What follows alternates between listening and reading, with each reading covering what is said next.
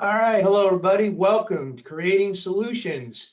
This is one of our Affinity webinar presentations, and today we have our newest Affinity partner, Roof Mapping, and we're going to cover doing it right today. So I want to take a minute to introduce us.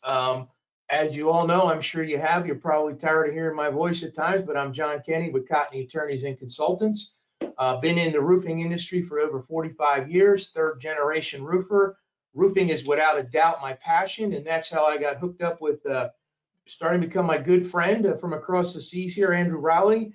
Andrew is with roofmapping.com, managing director. He does a few other things too. Quick overview, and then we'll let Andrew take over a little bit about himself. So Andrew started his career as an apprentice, an architectural technologist. Okay, that's a term that's one I didn't have yet. I got to work on that. I love that. So after successfully training his own business, he became design manager for Tapered Insulation Company. So again, Roof Mapping is what he created in 2016. I'm going to hold on that and let Andrew tell you about it. It's a really exciting product of what they do. And after he joined LinkedIn and watched people post about the roofs, which you all know, that's what we love the most. And that's what I enjoy doing, is posting those roofing photos out there, what's going on. He has a passion. His passion is to inspire, explore, promote, and improve with roof mapping. And that's how we got hooked up. It was just, I looked at it, I think it was probably 2 years ago now, when I first found out about it and started following with Andrew. It's amazing stuff. You get to see a lot of quality craftsmanship, which really is unique. So again, I want to take a moment to let Andrew talk a little bit about himself. I'm going to pop on to our next presentation slide here. So Andrew, if I missed anything on your career, please jump in there. If not, jump in on what's going on with roof mapping. Yeah, of course. So, I mean, as you mentioned, so an architectural technologist is sort of a step under the architects. They make things look nice, but as a technologist, we make sure it stands up, working with the different structural engineer and the M&E, etc. So I came from a technical side of sort of architecture, but I got a break with the company doing tapered insulation. So I was there for 9 years. So I saw an awful lot of different roofs coming in, new build, refurb, heritage, etc. And that gave me my sort of founding within the roofing industry, and I fell in love with it because every roof is different. And designing a tapered insulation for each individual roof, because it's bespoke, that gave me a lot of joy and a lot of sort of understanding. But it was only a very small percentage of the roofing work that was happening in the UK. There's a lot that happens with flatboard. There's a lot that happens with no insulation at all. It wasn't even touching the tiled roofs or the slates, etc. And as I said, as I got onto LinkedIn, I could see that the real pride and passion that the installers have, and that's that's really what roofmapping.com is about. It's there for everybody who works in it, whether they design it, whether they install it, supply a product to the roof, for them to put their mark on the map, as it were. So, the tagline is explore the world above us, because if you've been on a roof, it's a completely different world. There's a different view of the world, and not many people get to see the joys of roofs. If I say joys of roofs, some people don't. They only worry about it until it leaks. But when you see the intricacies up there, the different trades that work on roofs, the designs and everything else, I wanted somewhere permanent for people to put their work, to show their pride. Because social media is great, but it updates so quickly. You put something on, you can never find it again. You're trying to remember, who was it who did this one? So roofmapping.com is trying to take all of that social media, all of the websites, the case studies that companies put on the web, and to put it into one place, so that once it's on the map, it can then be searched, it can be filtered, people can have a look at a certain type of waterproofing. They can show all of that different types. They can look at education buildings or hospitals and people that work within those different sectors of the industry.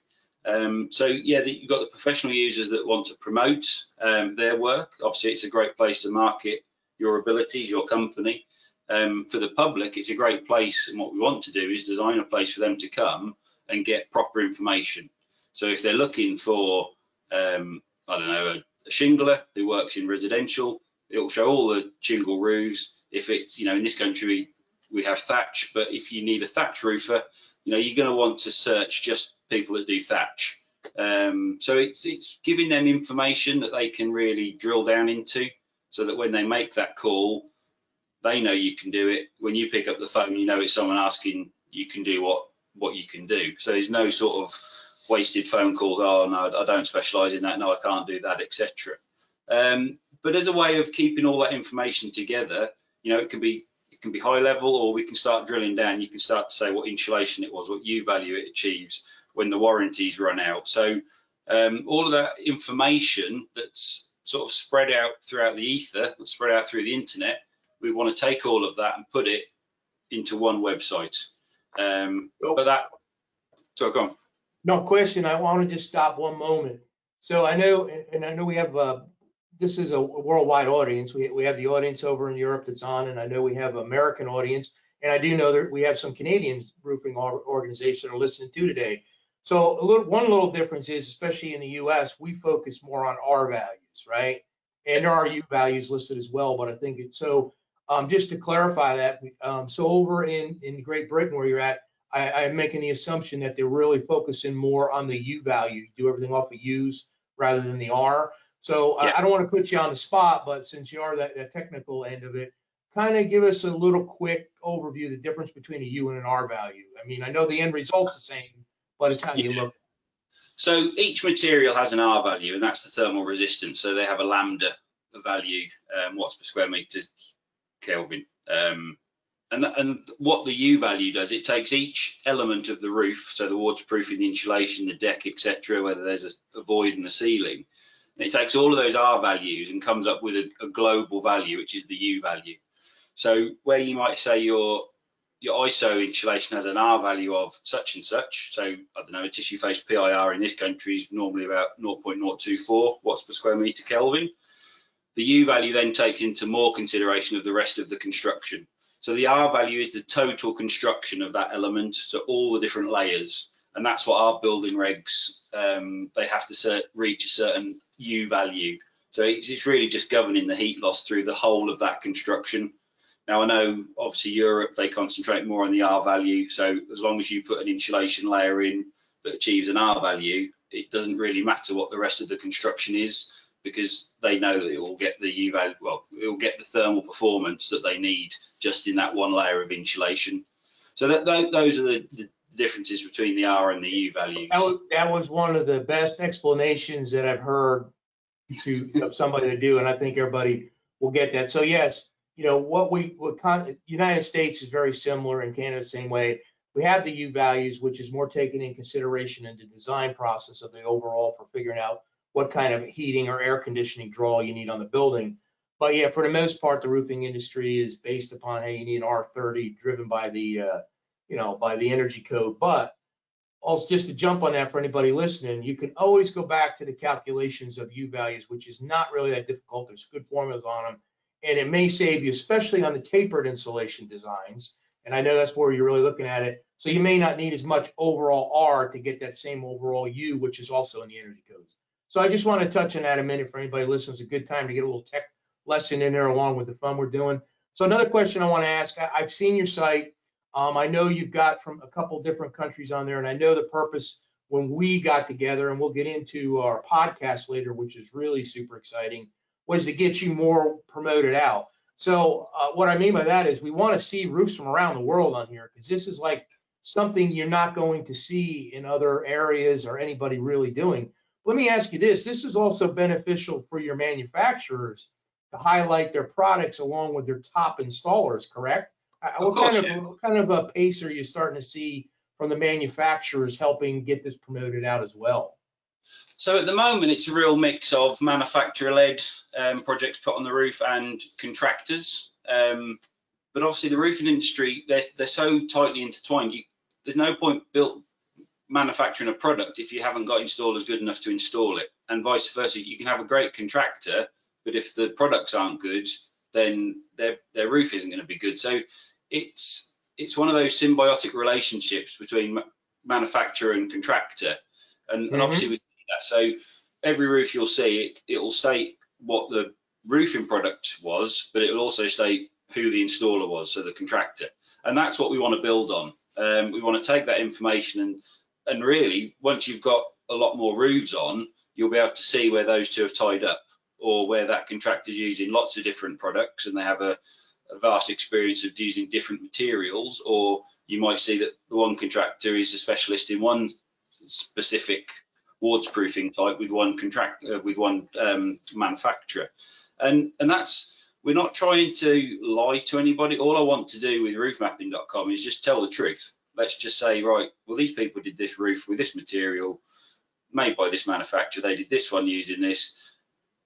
There seems to be sometimes a lot of secrecy, and I understand people want to protect some of their company secrets, and that's fair enough. I'm not after anything personal, but sometimes people are a little bit hesitant to put anything on there because they say, oh, I don't want my competition to know I've done this roof.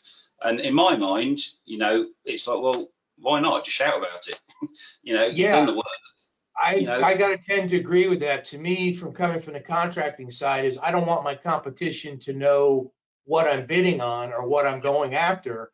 But once I do that project and it comes out as top quality and you're proud of it, you have that craftsman pride, you want the whole world to know about it. That's because that is now becomes a sales tool.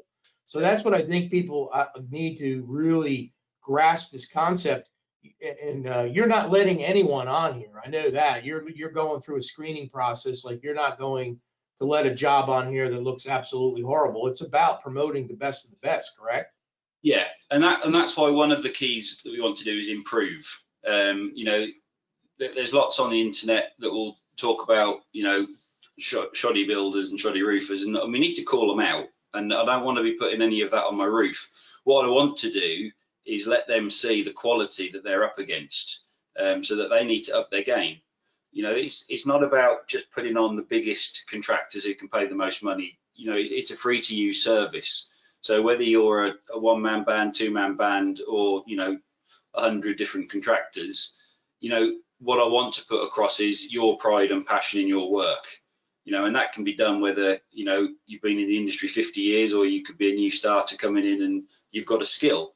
You know, we want to see that skill, and by showing the skilled work, hopefully, well, I think it will, the people looking for contractors will be drawn to the good quality contractors. So in a way, if you can't do the job properly, you won't get further business. So it's upskilling, it's cutting out, I think, yep. The mutual friend says, the two guys in a truck. Let's get rid of all of that, because the customers don't want it. They shouldn't be, you know, taken for a ride. They should be able to employ good quality contractors who are going to do the job and have the pride in it. So if they can see a selection of roofs that they've done, then hopefully, you know, they can employ them and they can do a good job for them. And that's where this comes in. You know, again, we're talking about our partnership together. That's really what it is. We think, when I looked at your product and what you're doing, one is, when we had that first initial call, your passion for the roofing industry, it cannot be in question. It's absolutely full passion. You know, that's your full-time job, is doing what you're doing with the tapered and the design and the manufacturing side. But this is really as a hobby, right? This is your passion hobby. You don't charge for this. There's nothing involved in it. You're doing this for the good of the industry. And that's how our partnership really came about. I saw you were doing this and I'm like, wow, you know, I love meeting people every day around the world that have a passion for what they do, and you do. And that's really how we got hooked up. And that's what we're trying to do with our partnership, is to get you promoted out into the other countries that we're in. I mean, we'd love to see this filled with the best of the US, the best of the best of Canada. We got a couple where our attorney and our consulting, we have an office in South Africa. We're going to start pushing it over there. Be love to see what goes on. I mean, I know for me, as just a person sitting here, I happen to be in Tampa, Florida today, where I live, right? I would love to be able to see roofs that are performed over where you got in England. I'd love to see in Europe. I'd love to see South Africa, South America, all that. I want to see different roofs from around the world, because that's what interests me, right? To see that tradesman. So that's really where our partnership came in. And I think you're doing a good job. Now, let's spend a little bit of time jumping over on this. This is something that you and I came up with an idea when we first met. So I know a lot of you out there have not seen much on this yet. I just released a little bit yesterday. But this is our new podcast, World of Roofing, and hosted by myself and Andrew. So we already have done our first interview with a craftsman, Joe, out of England, and he is a thatcher. So to me, that was super, super interesting because thatching is not very big. Well, it's almost non-existent over here. But to listen about the historical abilities and what he's training in 10 years to become a master thatcher. So that's what this podcast is all about. It's going to come out and you're going to be, we want you to subscribe to it. And that's really what it is. It's 20, 30 minutes of us having a conversation with a different craftsman from around the world. We're going to bring you a lot of specialty roofing, installers and people that are out there every day. Plus, the generalization of the industry of the best, if whether you're doing single ply, built up, modified, thatching, slate, tile, whatever it is you're doing, we want to bring the top craftsmen so that you get a chance to listen to them and hear what they're all about. So I want to kick this over to you. What's your thoughts on the world of roofing so far after we did our first one? I think it's great.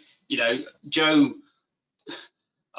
it was the first time I'd actually seen Joe. I've spoken to him a couple of times on the phone about getting his roofs on the map.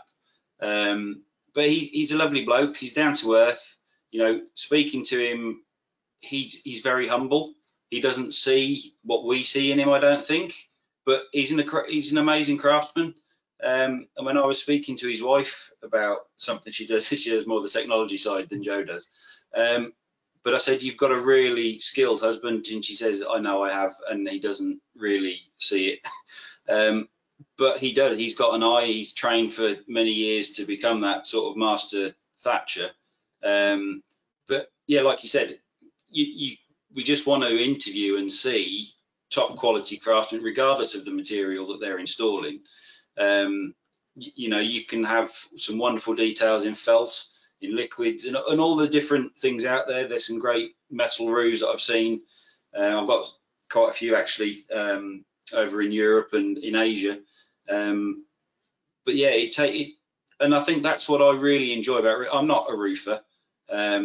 I can barely lay carpet, and when you see what they do with felt on a roof, how quickly and how well they install it and get it to turn and actually stick to the substrate, and I think that was what really gave me that push to do something about the website instead of it just being an idea of actually doing something. I was watching some installers in central London on a job that I was looking after, and it amazed me. I just thought, wow, this is real skill. And unfortunately, there's still this reputation that, it's just a roofer. It's seen as a bit of a loser's job, but it's certainly not. And that's what the inspire part is. I want to help inspire that next generation. To see the roofs that are being done and to think, wow, I'd like to do that. I'd like to have the skill to produce this. So if we can do that with the podcast, if we can get it out to the younger generations, into the colleges and the schools, and make roofing an actual proper sort of career path for them, so that they can become skilled craftsmen, I think that would be a wonderful thing, because we're struggling in the UK for any skilled builders and roofers at the moment. And I don't know if that's the same throughout the world, but yeah, let's give them something. It's a worldwide issue. There's no doubt. We're facing the same thing here in the U.S. and Canada has a fairly good apprentice program on a national basis. Very similar to what you have over in Europe, but still struggling to get the young in. And I think it's up to us. Really, it's up to us to promote our industry out to get people interested. I don't think. Anybody who watches the first one, you're going to fall in love with Joe. I will guarantee you that. I don't even know how to thatch, but I want to go thatch. All right. So that's what happened after I watched it. And like I said, I'm third generation roofer in my family, and I learned more from that 25-minute interview. And you're right. Joe's wife should be extremely proud of him. And I know from talking to him, he's a very humble man, and he doesn't give himself the credit for how skilled he is. But when you hear about this entire process that he goes through to get one cottage done, it's amazing, and you're going to enjoy it. But that's, so you don't want to, if you're in the United States and listening to it and you're younger, maybe you're not going to be a thatcher, but that's the kind of passion you can take with you to the other types of systems that are done wherever you're at, whether you're in Canada or anywhere in the world. Take that passion that you're going to see in these, world craftsmen that we're bringing. I know one thing I'd like to get out there working on. I'd love to get a lead roofing still popular over there. That is a huge art in itself. That amazes me every time I see it. Where they can pour the lead in and do the design work and then actually mold it on the job. It's absolutely fantastic. And I know we'll get into some tile, we'll get into some slate. I know we'll work over in the other part of Europe a little bit. We'll get ourselves a Doc Decker Meister on here at one point, and then we're going to work on getting some skilled craftsmen in the U.S., Canada as well. So, we're not going to over promote this. We're not doing this on a daily basis. So you're going to hear, hopefully every 3 weeks to a month, you're going to get a new craftsman from around the world coming on. So looking forward to it, getting it out there. I really, really enjoyed it. So I guess jumping back, let's see what we got coming up on the next one here, Andrew. We're on to the contact next, but before we get into that, I did have a couple questions that just came in. So Okay. I want to see if they're actually for you, which is what this is about. So one of the questions I got, and I know you probably will get that, let me see here, this popped up on my screen down below. Let me get my folder out here. So I got this particular question came in when I first promoted it out. I got this through LinkedIn messaging. So the question I got here is from Paul. Paul lives in the northeast of the United States. So he's up in that northeast corridor, which is up in New York area, New Jersey, and upwards. He didn't specify.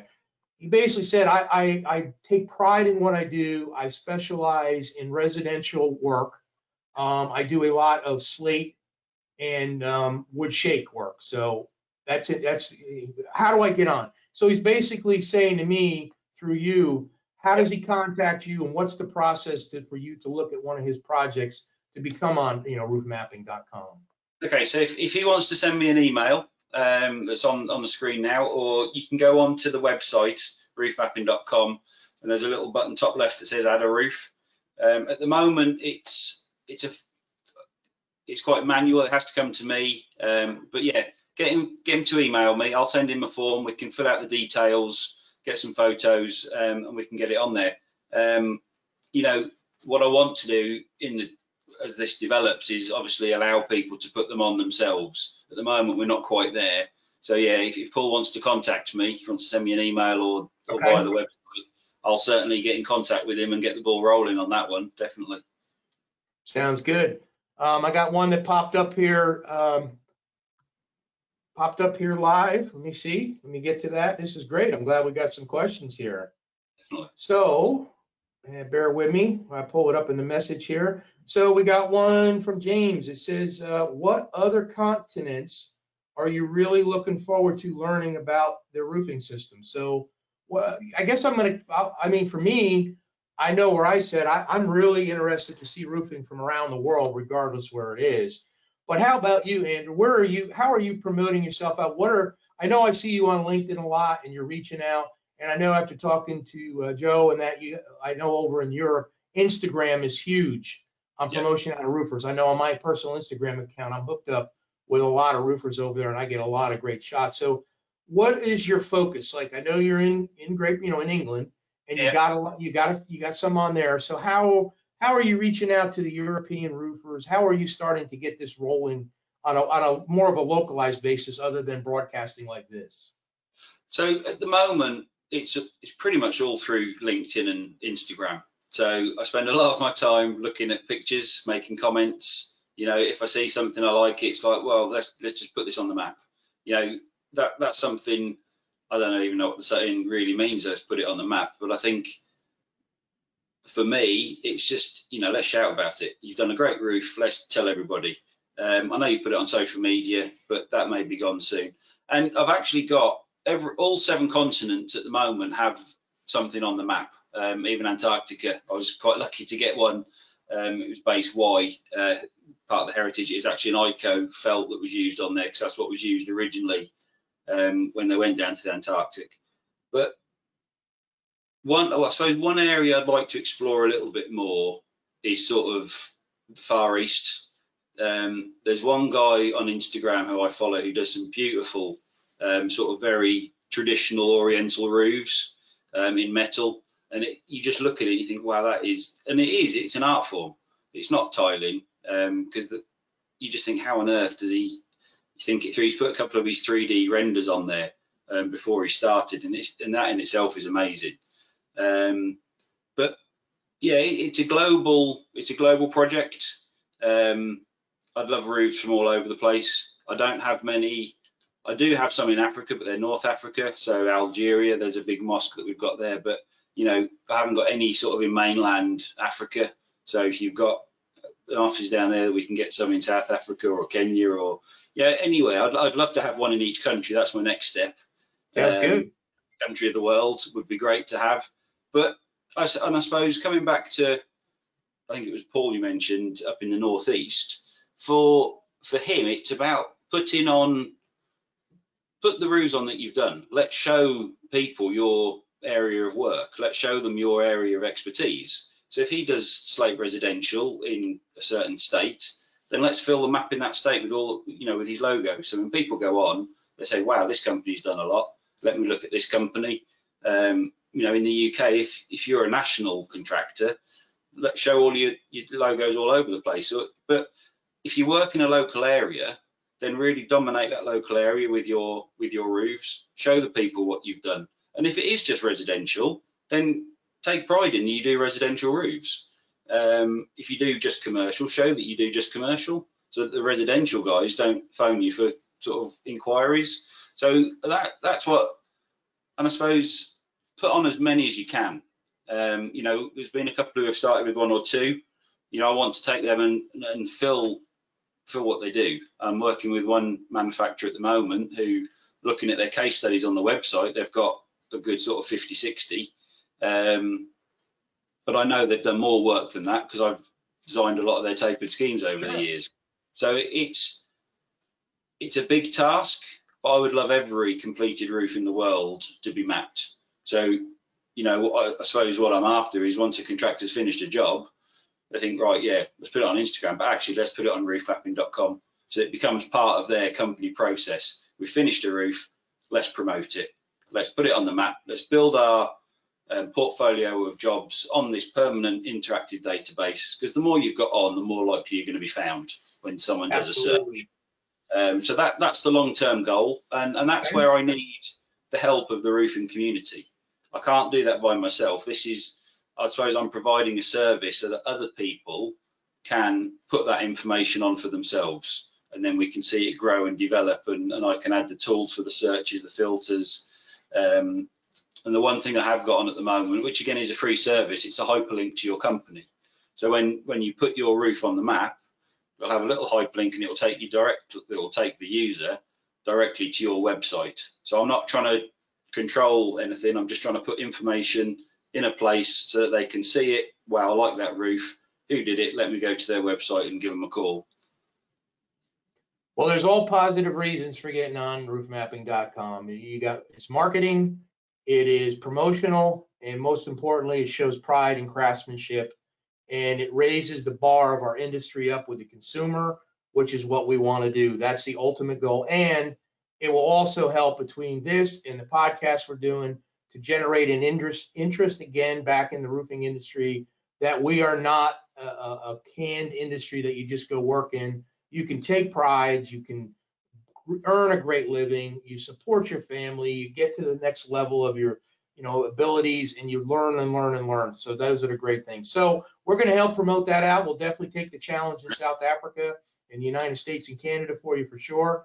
Get this out and help promote. So that brings us to a close here today. So I would like to say, if anyone needs to contact Andrew, I know he's told before, but we have his email here, andrew@roofmapping.com. You can get a hold of me at jkenny@cotneycl.com. And also don't forget to check us out by going to roofmapping.com. And if you need anything in the industry on our side, we have a great new site. Just type in shopcotney.com and it'll take you there, and it's all the training. We're doing a lot of workforce training, estimating training for the industry to continue to promote up and get the most trained people we can there. So, and join us, and don't forget about the world of roofing. So that being said, Andrew, I want to thank you for taking the time today. Very proud to have you on as an affinity partner. This is one of the more unique things that we've done. We wish you well and can't wait to talk to you here again shortly on our next podcast. Sounds good. All right. Thank you, everybody. We'll talk to you later. Cheers. Bye-bye.